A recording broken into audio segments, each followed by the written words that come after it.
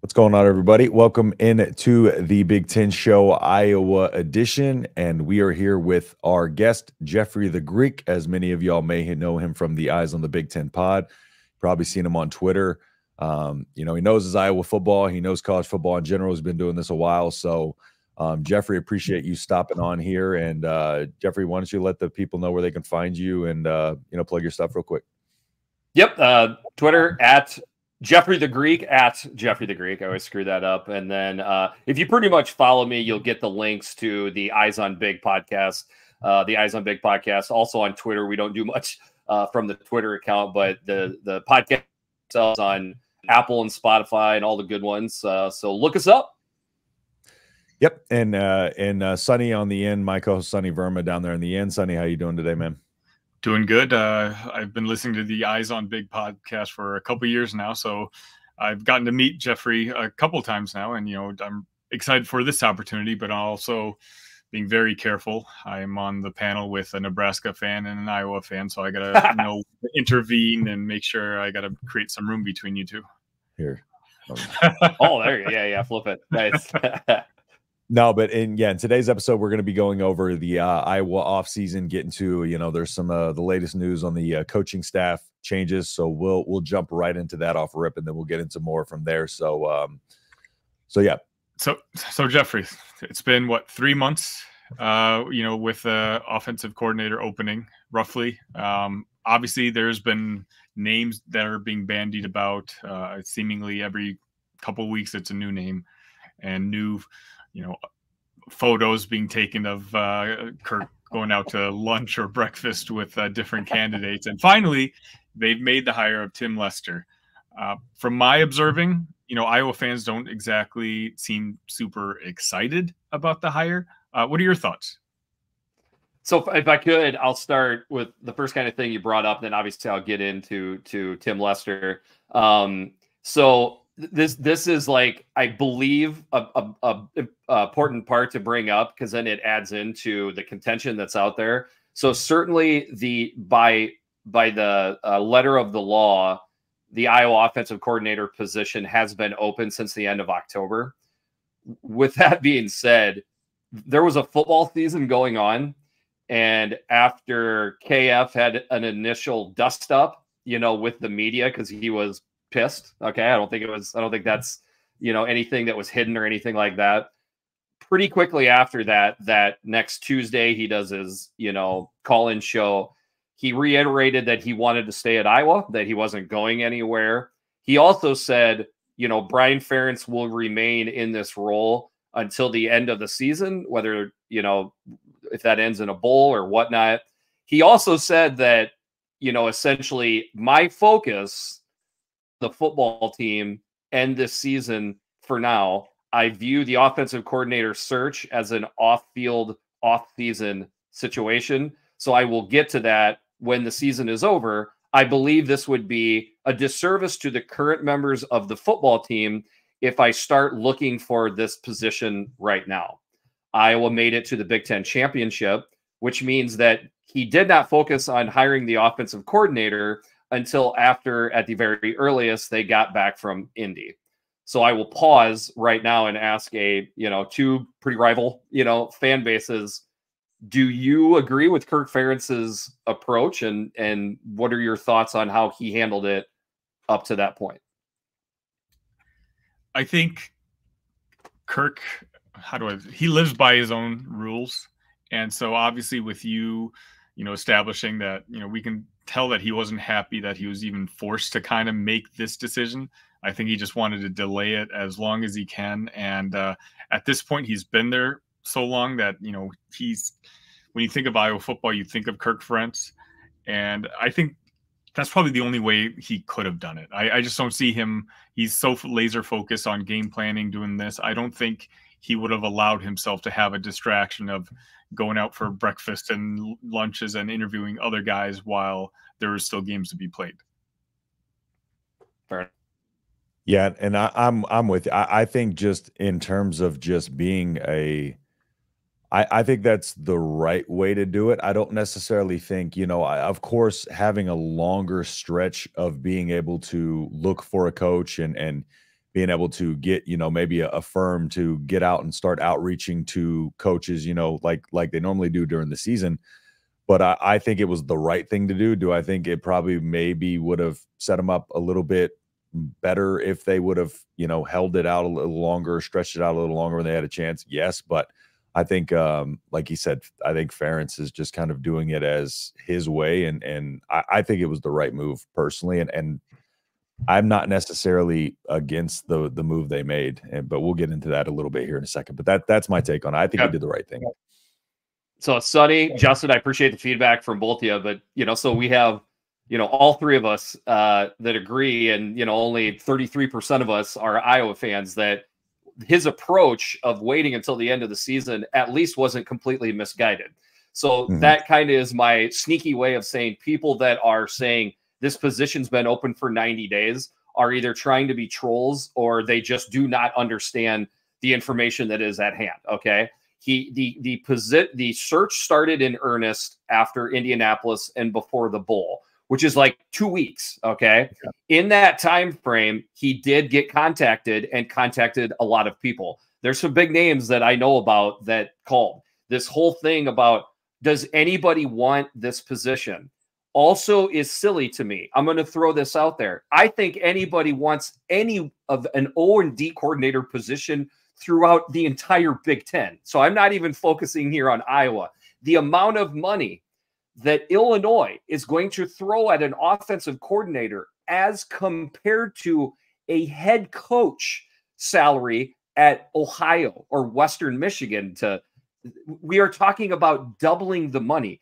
I think fans think that every one of these coaches is just sitting on a pile of money and they're all set for life. Most of these people have grinded through a decade plus of sitting on couches, somehow getting a wife to agree to marry them when they were as poor as can be. They are now just getting into this money. I don't know what the salary is yet, but I'm guessing it's north of $1 million or somewhere around there. Offensive coordinator at Ohio probably makes $350,000. So we're talking about double, triple, quadruple the amount of money. Of course, there were people interested in the Iowa offensive coordinator position. Folks, and I'm not saying you two, use your brains. Use any form of ability to grasp, put yourself in the position of these people. There were people interested. I would also throw out there that the bar is set so astronomically low at the University of Iowa football program right now that you can roll over it as an offensive coordinator. If you come in and coordinate the 89th ranked offense, people might build a statue for you in year one in Iowa City or at least Coralville, North Liberty. You will be loved. Those two positions alone, of course, they attracted people. What restricted the search was KF himself. For better or worse, I don't know. We will see how that all works out. But in my opinion, and then we'll get to the guy, okay? In my opinion, things in life, and certainly with a college football program, perhaps don't look quite as awful as they look on the outside. And the reverse side of it, things don't look quite as good as they could on the outside. What am I getting at? I believe Iowa's skill positions line running game is much closer to being good than people realize. I believe the schemes in the throw game put the Iowa offensive line and therefore rushing attack behind the 8 ball way more than it should have, along with injuries at quarterback and whatnot. Okay. So what I believe KF's approach to this was, I do not want to radically change everything about this offense in my program.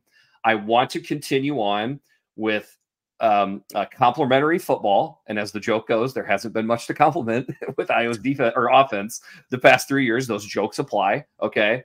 So with that, being said, if we can tweak the throw game, which maybe not tweak, it might need to be overhauled. Okay.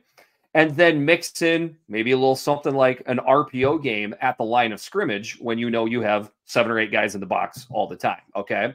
Tweaks and a different set of eyeballs on the offense, I believe, is the more prudent path for Kirk Ferentz in Iowa to go, as opposed to going to something radically different that was got, to change things.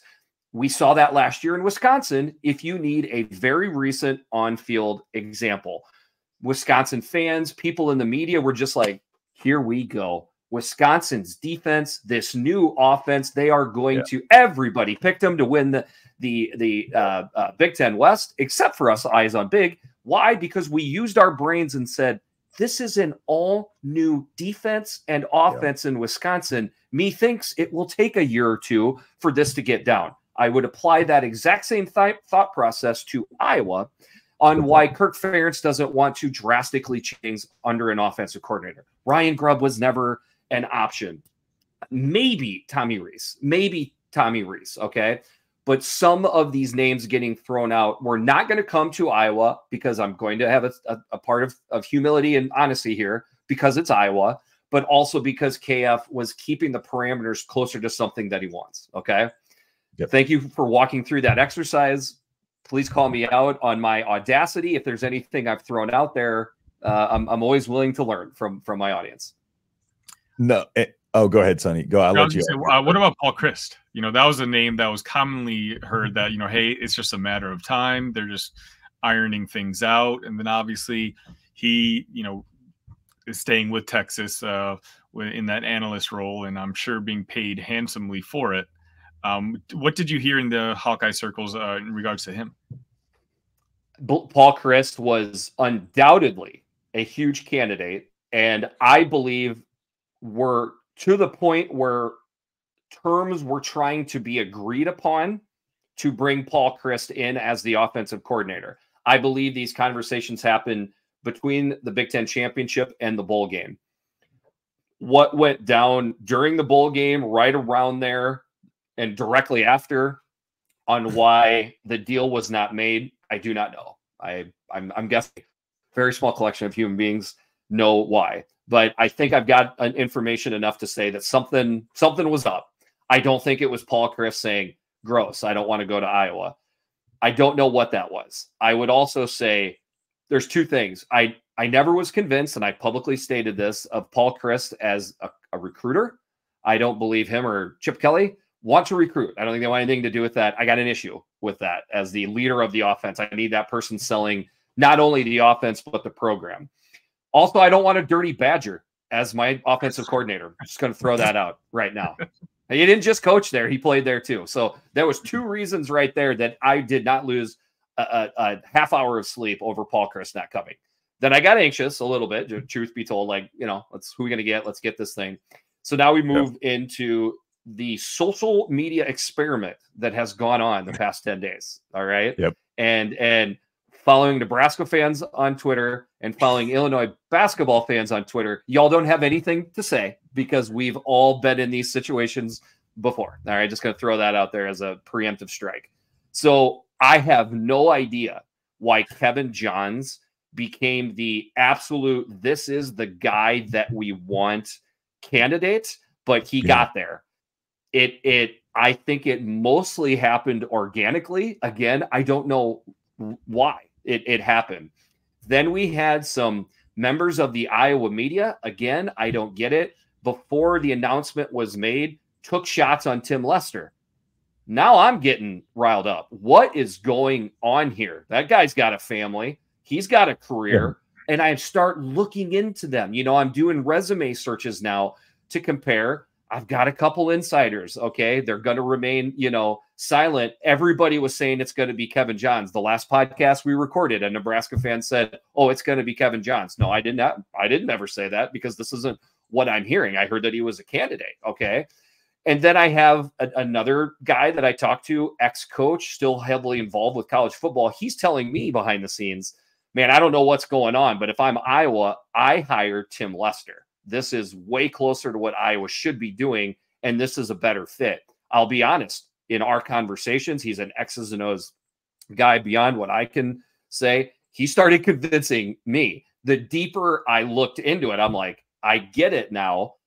Tight end usage, just tight end usage alone, if you bore down into it, would have been a drastic change for Iowa with going with Kevin Johns. Did you watch the NFC Championship? Because it looked like Sam Laporta and George Kittle were making a lot of plays for both of their teams. I don't want to go away from Iowa's tight ends. Do I think we need to get the ball to the perimeter much better than we have? Abso-freaking-lutely. And I'm hoping, Tim Lester can do that. Okay. He's certainly shown that in his time. And then, so the fit thing is a huge part of it. Then the last thing I would put out there is trying to do at least a little bit of dig on the stats.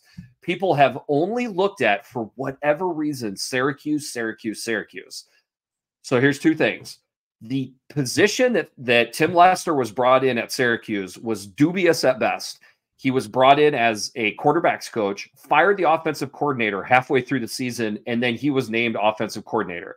Please give me all of the examples of when a firing of an O coordinator or D coordinator mid-season has drastically worked out for anybody.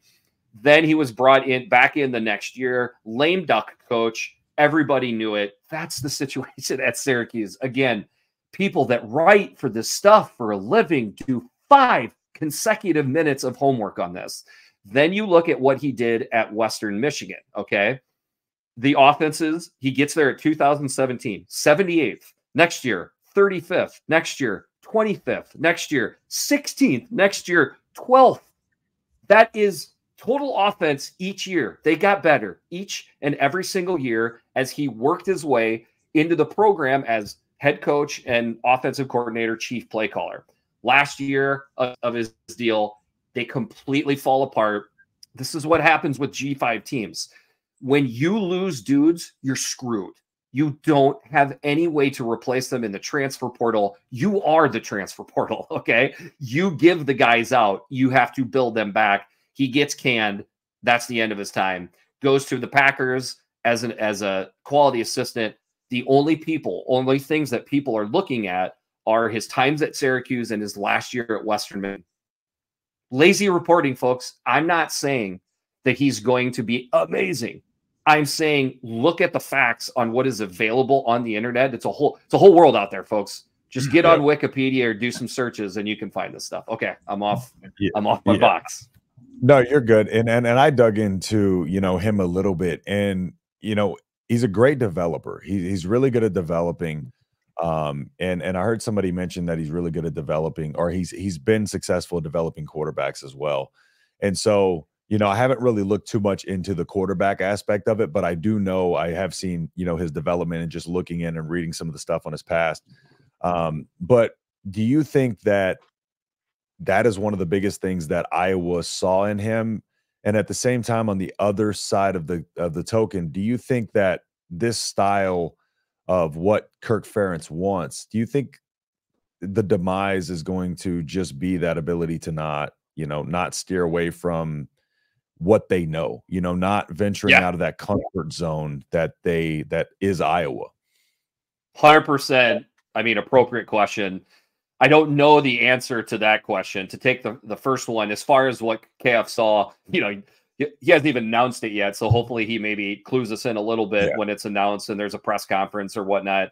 I would say fit in the staff was huge for Kirk Ferentz. And again, this is more on Iowa fans. I would say a lot of fans seem to be poo-pooing the whole culture fit thing. Yeah, I don't think it's a poo-poo thing. Okay, I hear every coach, including Matt Rule, who's huge on culture, as he should be. Culture is what had it. Yes, he turned he had to change the culture in 2 programs. He was successful doing it. Yep. He's trying to do the same thing at Nebraska. He preaches the same thing.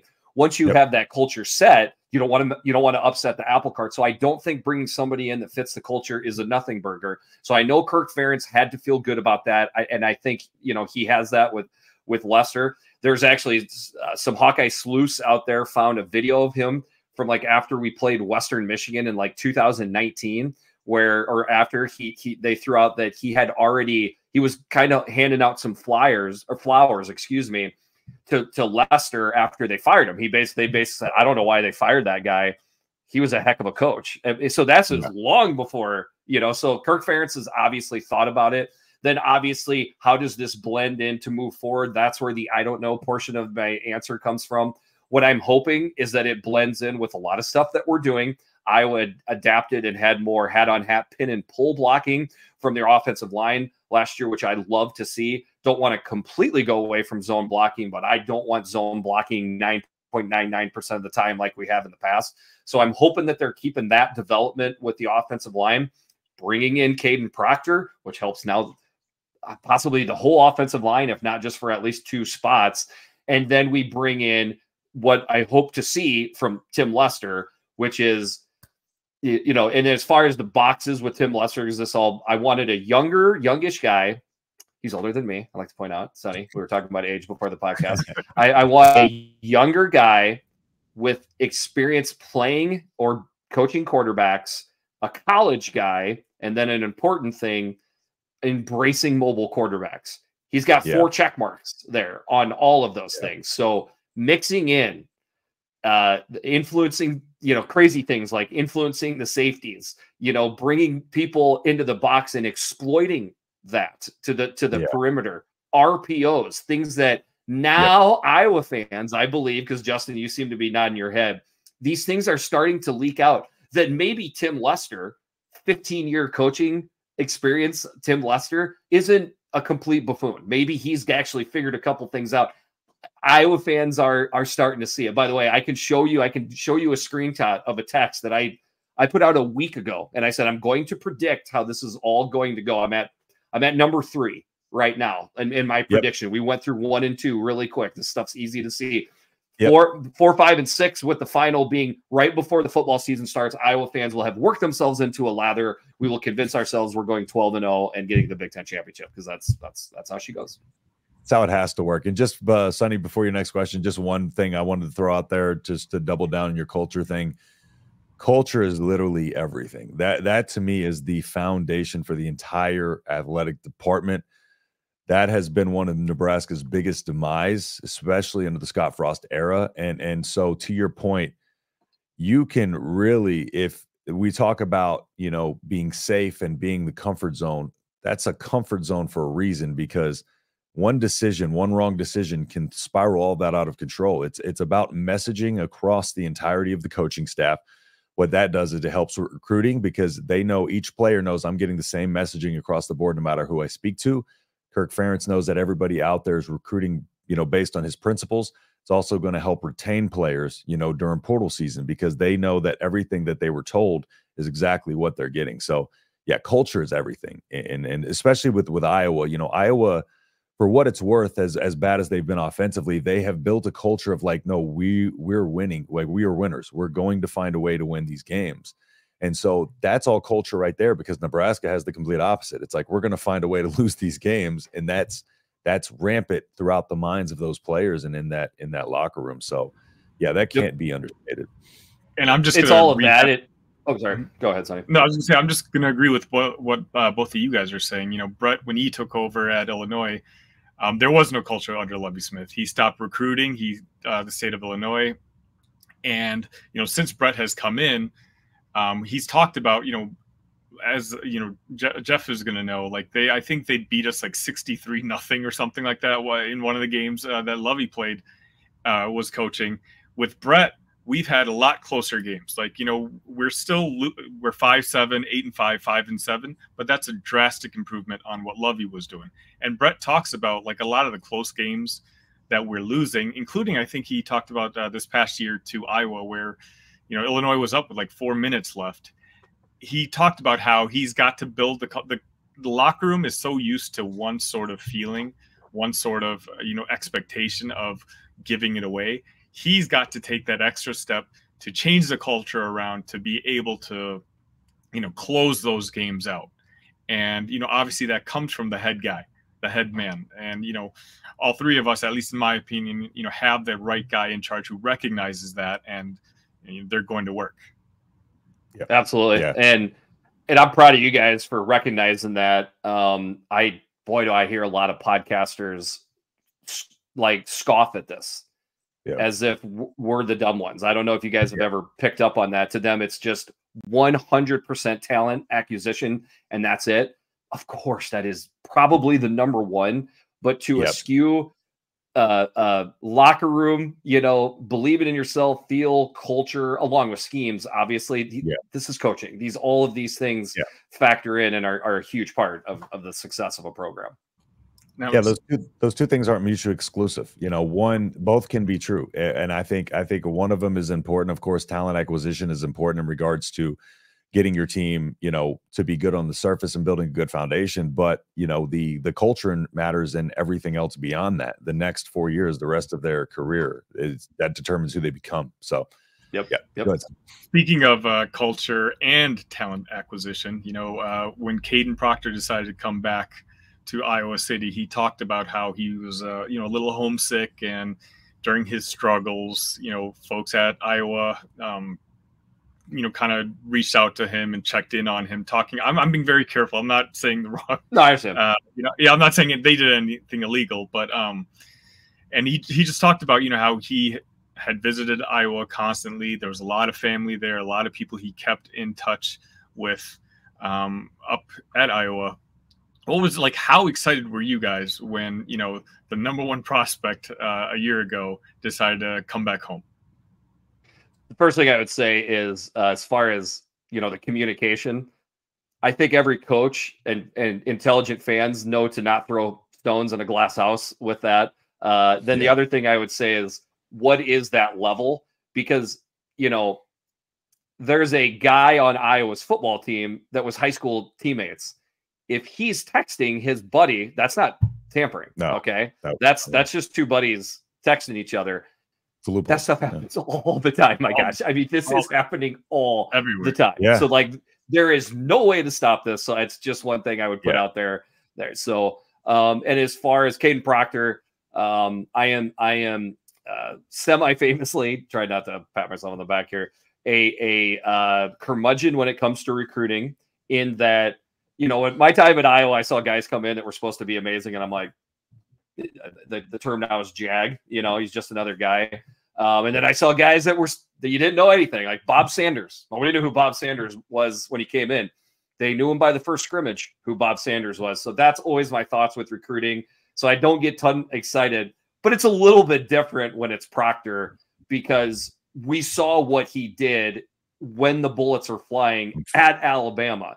And I was a little bit concerned with stuff that I had heard and seen at the beginning of the year, but then I did my own research and started digging into stuff. And, I don't mean that Pro Football Focus is the end all beat all, but by the last 4 or 5 games of the year, he was a much more improved left tackle. So I think we get a more polished player that's coming in to play the position. I don't want to, just besmirch the guys that are already there, but it's going to be hard to beat him out for the position, and come. So I would think he would probably be a starter pretty.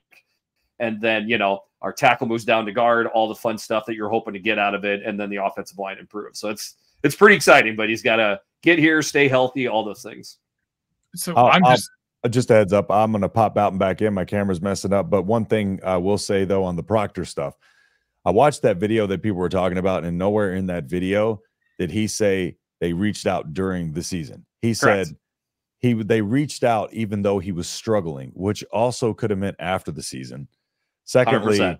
There's so many loopholes. Like, for instance, Dylan Raiola coming out because his uncle lives out there and doing an unofficial quote unquote visit, but he's going to see family. Yeah, that stuff happens literally everywhere to much more major extents. I would go so far as to say, if your coaching staff isn't doing things like this, they're doing their program a disservice. They're behind. Yes, absolutely. Right. Is this the nicest semblance of an Illinois fan, Iowa, and Nebraska fan together? Like, we're all I'm thinking about it now. I'm just watching this conversation. Justin's agreeing with you, Jeff, and I'm kind of nodding my head, and I kind of get it. Trying to be unbiased on this show. I try to be unbiased on this show. And I like to think it's because, I'm still getting to know you guys. I don't think any one of us are evil people. And I think I've got enough data to show that we have common sense abilities, and we actually can understand nuance to things where, too high of a percentage of people on Twitter don't seem to share either of those characteristics, shall we say. Yeah, so and I think it's fun to throw banter here and there, but at the same time, like, you know, we do have to be a little bit level-headed and rational sometimes and try to be unbiased. So, and especially when, you know, we have you on who knows your stuff better than we do, you know, it's okay. We can take a jab here and there, but overall, you know, it's hard to discredit Iowa for anything they've done outside of just the offense, you know. I mean, it's pretty obvious. Like, Iowa wins games in a boring way. Their defense is great. Their special teams under LeVar Woods is great. Okay. Our offense hasn't been. That's Iowa. That's Iowa football. I can assure you that, you know, I'm a big supporter, okay, of Iowa football. I am ready for something different on offense. Even winning games, sometimes it's borderline painful, you know, with some of this stuff. So, like, all of these things are true. Iowa fans get the most, you know, hot under the collar when you make fun of the whole program. You know, like it's like, okay, take the shots at the offense, but the program itself is darn good. And hearing shots from, let's say, Iowa State fans, it's like, come on, bro. You know, you're Iowa State. Like, we don't have to hear it from you. But obviously we want to see the offense take a step forward and for, you know, the product that we see on the field to be a little bit more fun and exciting. We'll see. So I am curious, you know, obviously, you know, Kadyn Proctor will have cost you a pretty penny when it comes to the NIL game. Now, obviously, Justin over there, he's, you know, in Nebraska, they're, how do I say this? The spenders when it comes to the NIL game. You know, that's a community who really wants to win very badly. They're very passionate. Whereas, you know, when it comes to football, Illinois isn't, I wouldn't say they're on the bottom part of the Big Ten, but they're kind of in probably the bottom third when it comes to raising NIL funds. Where do you think Iowa stands? Like, how, you know, obviously we're reaching a new point, a new, you know, level of college football. It's just changed, and NIL is a big part of this new landscape. Where is Iowa's NIL game in that landscape? It's funny. My typical co-host, Big Kurt, and I just talked about this. Shout out to Big Kurt and my other podcast partner, Jordan Eggleston. But Kurt and I just talked about this, and he so we were actually talking about Ohio State and their unbelievable ability to retain pretty much everybody except for Marvin Harrison Jr. Obviously, that took a pretty penny to do that. Ryan Day threw out $13 million as the number that he needed to keep his roster intact and recruit guys. My take was he's throwing out a bigger number. I see this in my line of work where money is thrown out by entities that because they're trying to get a budget pulled together. So if you ask for 13 million, but you get 10.5, but you really only needed 9.5, well, now you got $1 million that you actually, you know, need. So, like, I wonder if some of that is going on. Kurt took the other stance. He's like, I think 13 million is too low. He goes, I think it's like twice that to keep these guys around. I do not know. That is my official stance. I do not know. I don't know where Iowa ranks. I would essentially just go off common sense, right? Obviously, you know, Illinois is the perfect example, to be honest with you. They are more basketball fanatics than football. Why? Because they've had more basketball success consistently and over the years than football. So, you know, Nebraska is on the opposite side. Obviously, you know, way more of their money is going to football than basketball. Iowa's kind of, you know, probably closer to the fanatic of Illinois basketball, you know. But yeah, we like our women's basketball, men's basketball, wrestling. But point I'm trying to get at is there is a level there where you can see there are rabid Hawkeye fans. We know that the Swarm took on a ton of money when we just heard Kadyn Proctor was entering the transfer portal. Right. The Swarm beer, I don't know. By the end of the year last year, the tailgate, I mean, it was just Swarm beer. You know, that's pretty much what everybody was drinking. So, like, all that money's going somewhere, the vodka, all that stuff. So, like, I think Iowa does well. How do they rank? I would say definitely top half, probably right around top third, you know, as far as what they can do. but I wouldn't like to stress again. I don't really know. Yep. I guess the wrap up point here, to kind of put a bow on all of this, just in your humble opinion, looking down the road, what does this Iowa team look like? What does this move do for Iowa? Let's say 5 years down the road, next season, and then 5 years down the road. What is the difference there? Do you believe this is a success? And do you think this puts Iowa, a step above where they were? You're talking the offensive coordinator hire or just NIL overall, or in general, all of these moves. What do you think Iowa looks like in the next few years? What do you think the offense looks like? Do you think this offense is drastically improved over the next few seasons because of the move? Yeah. Just your. I'm trying to keep a somewhat concise answer because I know Sonny said you'd like to keep this around 30 minutes. We're already over, but go ahead. I in the more recent, how things are going to develop, it would sure be nice if the offense looked better so that I don't have to hear the same canned, recycled jokes about Iowa's offense over and over and over. So I would like to see that. Okay. If I don't think it's this simple, but if the offense takes a step up and the defense and special teams, stay very close to where they're at, Iowa's going to be a really good team. As far as NIL, where Iowa spent a ton of their NIL was keeping guys around, which is a few guys on offense and a boatload of guys on defense, including, 2 All-Americans at linebacker and safety, / corner. So that is huge. So if the offense, I'm gonna see it to believe it. I say it all the time on the podcast, Twitter. I'm saying it now. So I need to see the offense take an improvement first. But if that happens, it's going to be good things. Then what are the things that can, that mean going down the road? Obviously, KF is getting long in the tooth. How long does he want to stick around? Pretty convinced he's going to be the football coach next year. 3 years, 5 years. That's getting up there. He's going to be into his 70s coaching. I don't know. So that is going to but would potentially Iowa finally having success on offense, in spite of what Kirk Ferentz has shown, the last 3 years, does that reinvigorate him?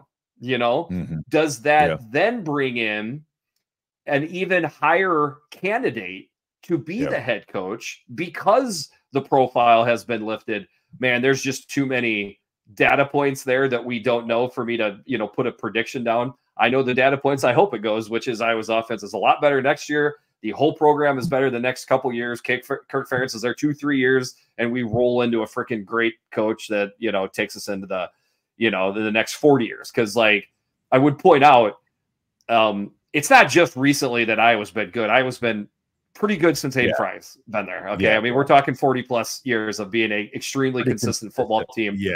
Consistent. So I've got history to fall back on 40 years in the past that makes me think the next 5 to 10 years will be pretty good as well. I like using the last 40 years too. Okay. That's right. Yeah. Absolutely. I like to go back to the 1960s because I think that's when I claimed national championships. We talk on the pod all the time.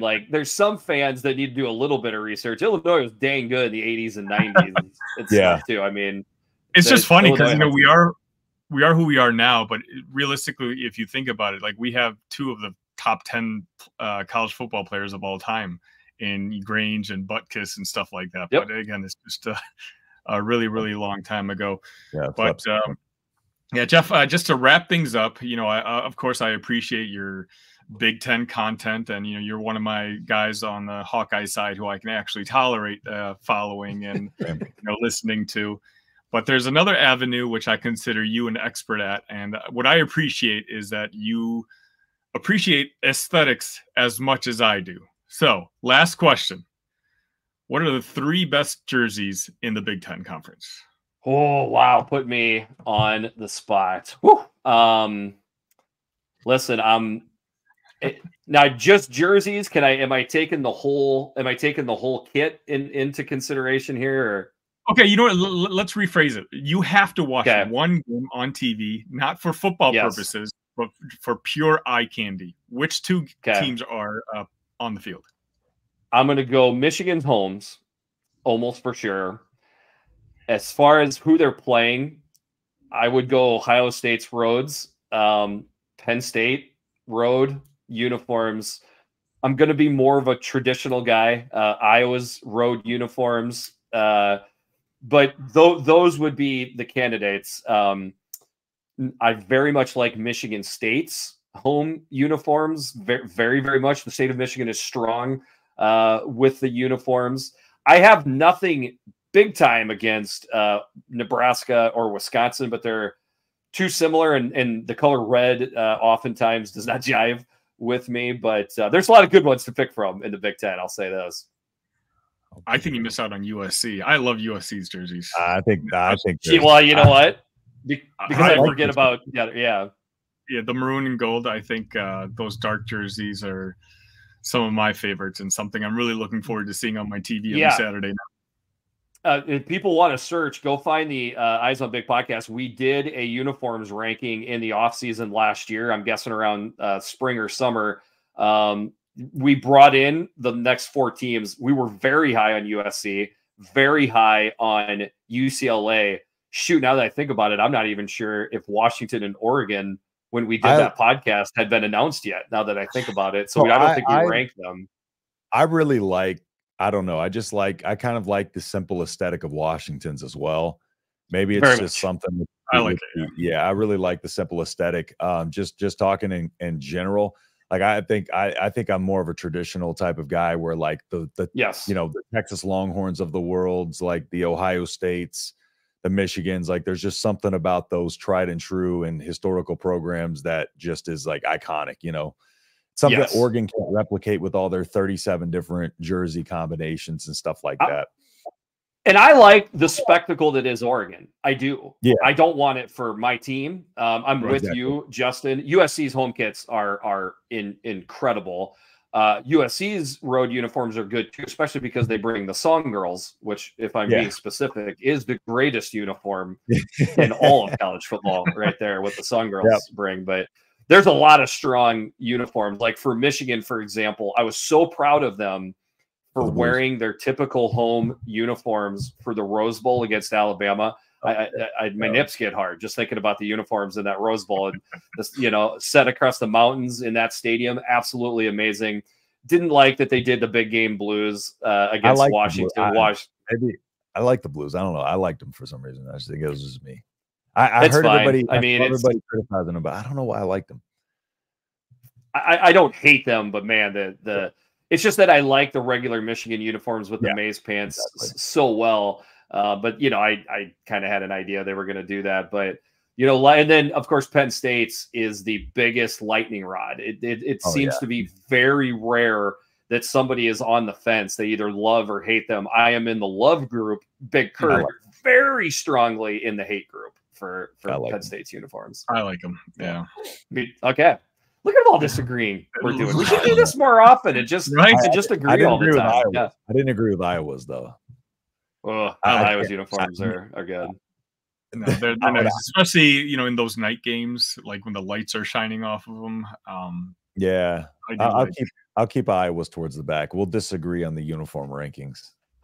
Justin had to get one disagreement in there. Yeah, I got to put them at the bottom somewhere. I can't be this nice. So I get it. I like Nebraska's uniforms too. I just want to say they're classic as well. I wish right from the get-go Nebraska had a block N or something different than the Netflix N. And obviously I know Nebraska's Netflix N precedes the Netflix. It's just too skinny and doesn't fit in. I don't see that N anywhere except the helmet. And I know it's traditional, but that's the one thing I wish historically wasn't there. Then Nebraska's uniforms as a whole would rocket up my listings. Yeah. I guess as a Nebraska fan, just growing up with it, like it's just iconic to us. Like it's just such a staple of like what we grew up with. It's just, I think it's one of those things where you're just partial to it as a fan, a little bit biased. But outside of that, I can see why people are just kind of like, especially that one game. If you're not a fan of the N and the W with the Nebraska-Wisconsin, did you remember that one game where they both had those atrocious uniforms where they just slapped the big N that didn't work. W on the front? It was that was the worst. That was the worst I've ever seen. And what I find hilarious is, so Alvarez obviously with the Nebraska background, right? And then goes to Wisconsin. It was like he said, I don't like that small N, so I'm going to find the biggest frickin' W, motion W, and put it on the helmet to go the opposite direction. I've joked for years, and I call it the white hand of Saruman, where he just smacks it on the frickin' helmets of the orcs that are going out to fight. That's what their helmets look like to me. So it's funny that their logo on helmet is such opposite ends of the spectrum. I'm actually trying to find it now to see if I can pull this up so people can see what we're talking about here. I actually found it right here. So let me just pull this up. And is that? Yeah, it's pretty bad. Sonny, have you seen these? They're not coming to my attention right now. Okay, cool. You'll definitely know here in just about a second. Oh, these. Oh no. And then Nebraska's were the same thing, just with a big N on the front. Yeah. They were so bad. Yeah. They were absolutely horrendous. That just shouldn't have happened. That just shouldn't have happened. No. So, all right. Well, before we get off here, Jeffrey, anything for the people before we sign off, or do you just want to kind of retell everybody where they can find you? Yep. Jeffrey the Greek at Jeffrey the Greek on Twitter, podcast, Eyes on Big Podcast is pretty everywhere. But the biggest thing is just saying thanks for Sonny to reaching out. Justin, great to talk to you again. Love being on the show. Absolutely, man. It's always a great time talking to you. Appreciate you coming on, and I'm sure we'll have you again, man. So thank you so much for being gracious with your time. So, Sonny, anything before we sign off? No, not so much. If you're liking the content, again, your team is just leave a comment saying you want a show on your team, and Justin and I will do our best to oblige. For now, just hit that subscribe button, hit that like button, help little old channels like ours out. Yep, I appreciate it. We've grown pretty quickly over the last few weeks, so it's all thanks to y'all. So I appreciate everybody who's reached out, commented, liked, subscribed, and like you said, if you like what we're doing here, please consider subscribing. So other than that, we will see you in our next episode. All right, peace.